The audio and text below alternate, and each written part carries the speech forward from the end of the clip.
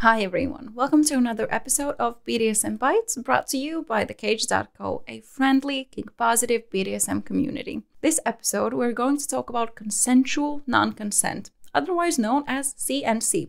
You may be thinking, what? How can you consent yet not consent? It's a tricky topic, but we're going to walk you through it. But first, please note that this discussion and BDSM in general are for consenting adults only. Alright, let's talk CNC. What is consensual non-consent?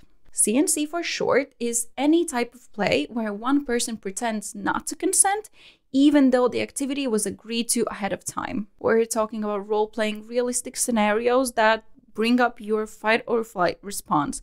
Common CNC scenes may include blackmail, kidnapping, and other extreme situations. Why do people enjoy CNC? A lot of people have fantasies about being forced into something. When it comes to CNC scenes, you can roleplay some of those deep hidden fantasies while ensuring that it's done in a safe, protected space where you can minimize the physical and mental danger. But that doesn't mean it isn't without risk. And that's why you may ask, is CNC edge play? In short, yes. Consensual non-consent blurs the lines between yes and no.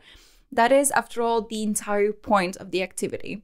Consent was given, but at the same time, the turn-on is that consent isn't freely given during the act itself. This can make CNC a dangerous activity. Safe word can help, but some CNC players believe that the ability to safe word has no place in CNC.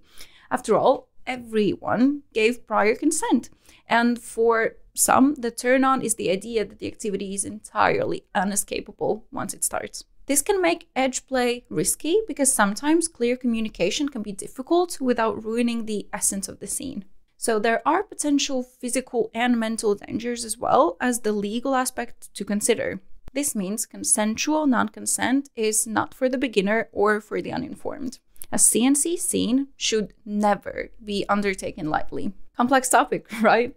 If you're curious to learn more, our latest Cage Magazine article explores how to alleviate some of the risks, how to negotiate a CNC scene, and includes other advice, including the necessity of aftercare. Find it all in the Cage Magazine BDSM 101 Consensual Non-Consent. Visit us at thecage.co for informative BDSM discussions, kinky personal ads, voice and video chat, and our live chat rooms. If you're not a member of The Cage yet, it's easy and free to sign up. Come on over and check us out. Thanks for watching this BDSM Bites brought to you by the Cage BDSM community. See you next time.